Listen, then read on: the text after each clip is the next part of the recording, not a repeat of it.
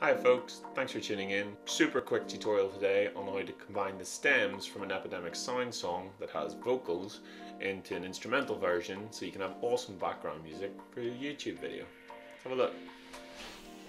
Okay, so if you want to jump onto epidemicsound.com, they're a really good subscription-based, royalty-free music platform for YouTube. It's what I use. Let's say you're on here and you find some music that you really want to use in your YouTube video, but you just want to use it as background music. So let's pick Red Lights by Lovey.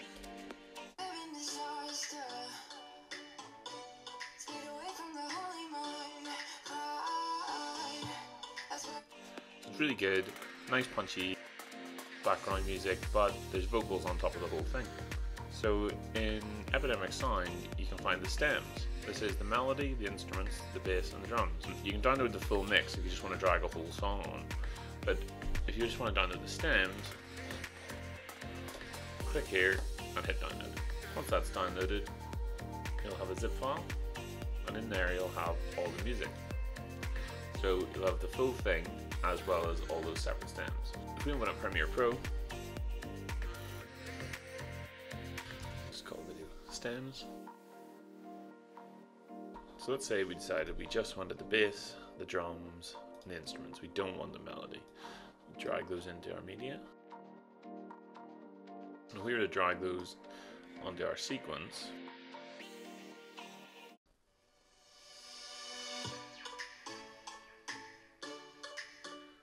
which is great because we've got no vocals, but now anytime we want to cut or move or change anything, we've got 3 tracks to worry about. It's a bit of a pain. Really quick way to fix this is jump into GarageBand, which if you have a Mac you'll just have for free. Start an empty project,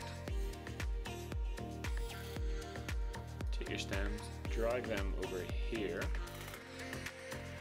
delete that track. Now you can hear it again. Turn off your metronome. That's all we want. Share, export song to disk. Wherever you want to stick it on the desktop.